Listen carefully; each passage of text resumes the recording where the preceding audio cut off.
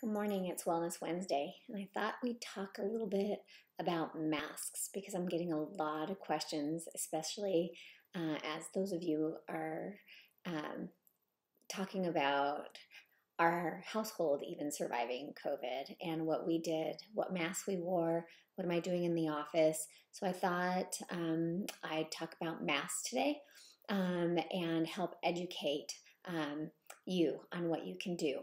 So there are a couple different kinds of masks. There are a lot of cloth masks that are out there. You can get them in all kinds of designs. They even make them with a little nose piece that you can that you can kind of close on or kind of stick out for people like me that have, a little bit of a longer nose.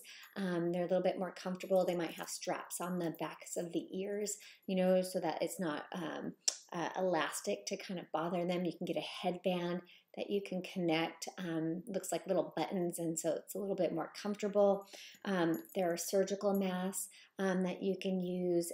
There's the KN95 masks that you can use as well. There are N95 masks. Most of those are for medical personnel. I think the main thing that you need to do in public is a cloth mask is just fine. I think bandanas, I'm going to be honest with you, they're great in a pinch, but they're really hard to kind of keep on and keep straight. I notice that most people who are wearing them continue to play with them, and our goal is not to keep touching the mask. The goal of a mask, what we're understanding, is reducing the droplets, right? As we talk, you might have been seeing some of the videos. As you talk, cough, sneeze, these little particles and the virus can be in the particles in the mucus that comes out. Think about when, you've sneezed and you're like, ooh, I need to clean that up. The virus is in that. So everybody goes, oh, but it's so small, so it doesn't matter if I'm wearing a mask or not. The droplets are going to get stuck in a mask, okay? It's not like you're going to be able to throw that virus, that tiny, tiny micron virus, through the mask. It's what is it being carried in? The droplet. The droplet can't really get through the mask, okay? Or you're impeding how far. We come up with the 6 feet because most of the time when they've done studies, your breath, your sneeze, your cough, when you're talking loud is not going past 6 feet. That's where they come up with the 6 feet of distance, okay? And so we're wanting to protect others from you and you from really kind of touching your face. But you have to use the mask correctly. So I'm going to kind of use my surgical mask because it's a little bit easier. I did my hair today, so it's going to be easier for me to get on and off. So kind of just are going to put it over your mouth, wrap it behind your ears, make sure it's going to be tucked in. It's kind of a little bit harder to do on a video.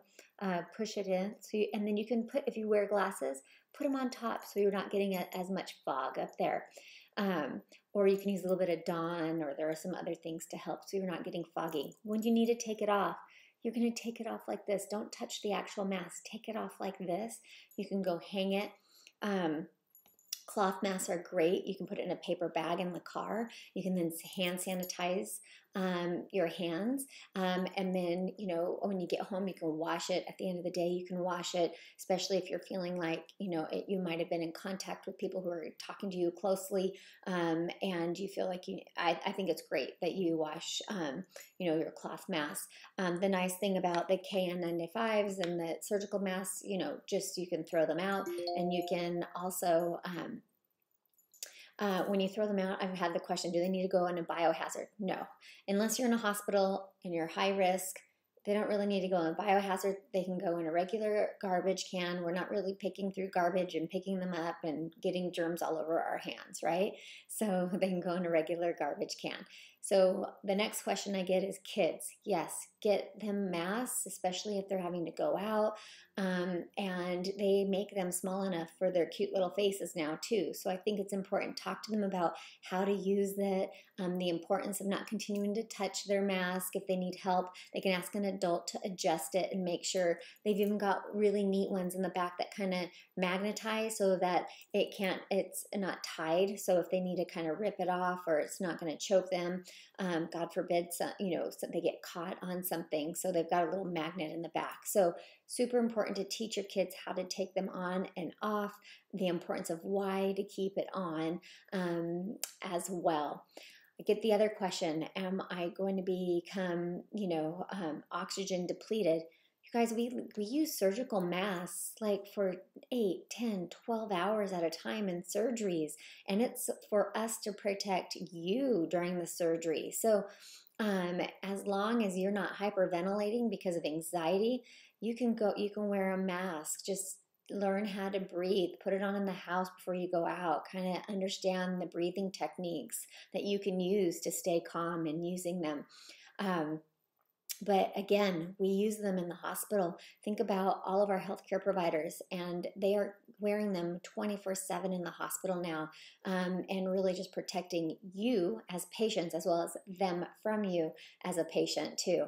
And so please, I'm encouraging you guys to wear your masks right now. I'm encouraging you to continue to socially distance, stay at home when possible. And then, of course, help your immune system. We want to become hosts that the virus does not want. And that's looking at everything, whether it's just you're playing up a respiratory infection, your summer flu, and definitely with the coronavirus and COVID right now, that is happening. Take care of yourself, find self-care. I appreciate all of you this past week who have checked in on me. My husband's doing much better this week, and we've implemented some self-care as well this week. So I thank you for all of that. But I wanted you to kind of understand the masks, why we're recommending to continue using them right now. And please, we're seeing the numbers still steady. There are hot spots in multiple states across the U.S.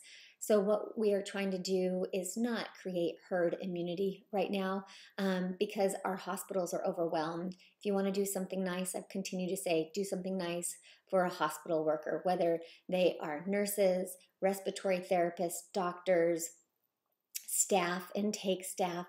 Just do something nice for them. They're crazy. I have a couple girlfriends that I just continually check in with, pray over them, because a few of them this past week, their hospitals have gone on diversion. ICUs are full. This is not a hoax, you guys. It's a real virus, and it's a real illness, and we're trying to slow down how many people are hospitalized right now. So those of you who want to just get it done and over with, I'm begging you, don't do it right now. There's going to be a time and a place you're going to be exposed, and I'd prefer for all of us not to be exposed right now, and then having the hospitals pick and choose who gets a bed, who gets a ventilator, and who gets treatment. Majority of us are going to be fine, but I don't want you to be one of the ones that we're having to put in the hospital and worrying about how to get you the best care that you need. My husband's in his 40s. Didn't expect him to go down like he did. And so as a physician, I've been able to connect with my colleagues and do everything possible. And we were wearing masks. We were socially distancing. So it's around protect yourselves right now, okay? We don't need to just be playing the party game that some people are doing and ending up like a party in Michigan. 43 people tested positive after it. Just don't need it right now. So hopefully you've been able to take something away today. Feel empowered. That's my shirt today. You guys know on my Wellness Wednesdays, I like to wear shirts that might have a word of the day for just even myself, if not for a few of you. And mine is empowered today.